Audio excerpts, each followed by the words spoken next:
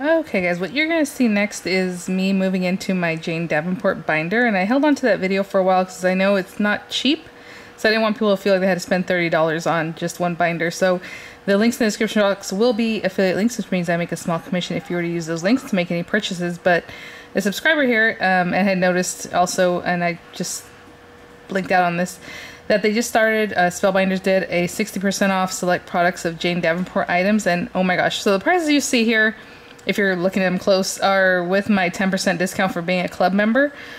$4.50 for the binder, you guys. Oh my gosh, check it out right now. I'm going to show you how I moved into it. I have all my Jane Davenport stuff in it, which is really great. I love it.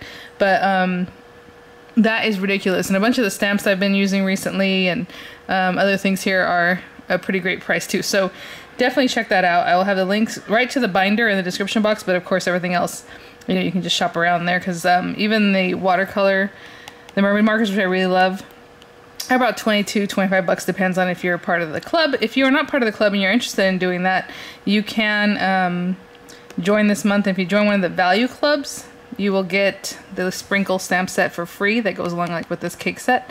So that's something you might want to look into, but yeah, check that out. That's really great.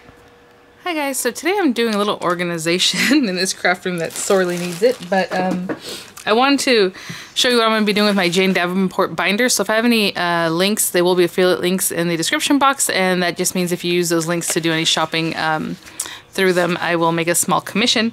And I don't know when I'm actually going to post this video, because right now it's full price, and full price is $30, and I know that's a lot for a binder. So whenever it goes on sale on Spellbinders, I've shown you guys before, half price usually around there, and that's a great value because I love this binder. So it does have its little belly band, and I know Jane Davenport says you can use it this way or this way, however you want to put it, but right now it's off because I have all of this goodness. Because I went a little bit crazy in the different sales on Spellbinders to get pretty much everything I liked of hers, which is almost pretty much everything. The only thing is, I've seen her use this, and hey, where's my sea flower one? Oh, this one.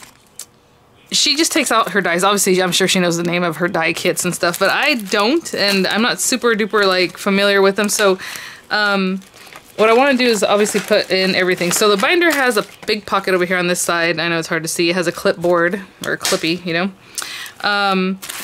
It has two big pockets that you can put, like your stencils and things like that in, I suppose, whatever papers, things that you want to carry around. So it has two of those big ones. I think it has 10 of these 4 pockets, like they're 4. On the top it has, again, a little flap. So I'm gonna put my dies up here, and at the bottom it just has stamps, or not stamps, but it has just these open pockets. And I've seen that she puts her dies wherever, and then she puts a little washi, just so she's assured that they don't open up, and drop her things. But I was like, no, I think I'm gonna do mine differently. So what I'm gonna do is go through, and I love her packaging. That's the other thing. I don't want to get rid of this. This doesn't fit in here. It's just a little bit too wide. So I thought, well, I can trim it down, but I think what I'm gonna do, just so that it makes it easy for me to get them to use them, and that kills me, getting rid of packaging. It's so hard for me to do. I'm going to open this up, take this off. I mean, I guess you could leave it on there. But what I'm going to do is cut them down in a way that will still fit in here. I can still have some of that pretty color. And then, on the back, I still see a little bit of this. So I'm basically going to put them this way. Again, you can cut them down skinnier. But for me, if I can just give it one chop and it's up here, then that's fine with me too.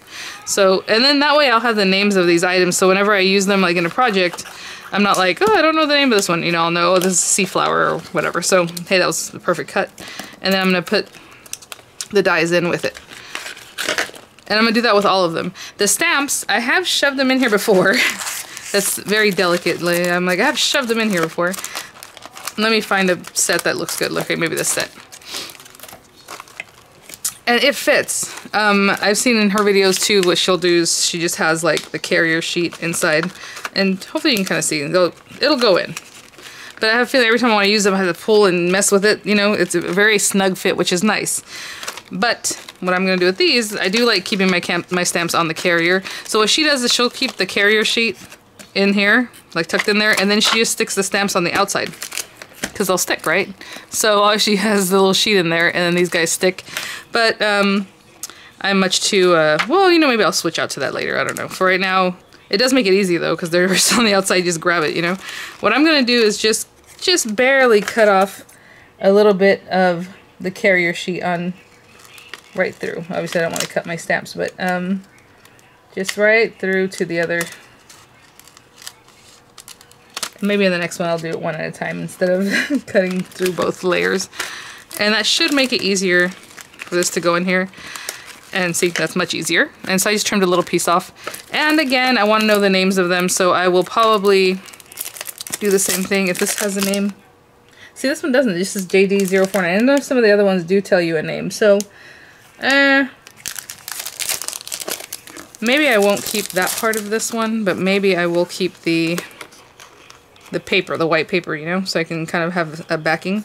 So I'm going to trim these down a little bit, maybe something like this.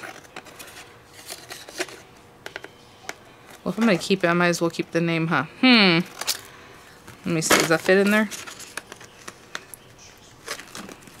I'm getting the carrier sheet there. That does fit. Okay, so I'll keep the name. I'll cut it a little bit nicer, though, on the next one.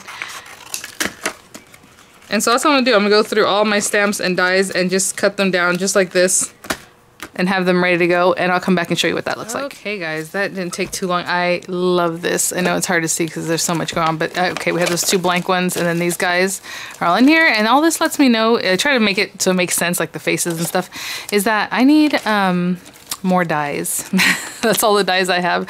And then the rest are just empty on the top. And I could put stamps up there too, but I aspire to have more dies, so no worries there. But yeah, they just put them in here, and some of them were small enough to just slide in. Some I still had to cut down a little bit on the side. But so really cool. So yeah, thanks for watching. I do have two of these. I got another one because I figured maybe I'll put like my Spellbinders dies in there, or maybe like the cute little art impression stamps. I don't know, something that I don't have the biggest collection, so I can just basically put it all in here, and I think it'll be really nice. So I love it. I love these things. Oh, and then on the back there's another big holder space there, and then I had this little thing where we had kind of played around, so I just kind of keep that in there. I might put them in here.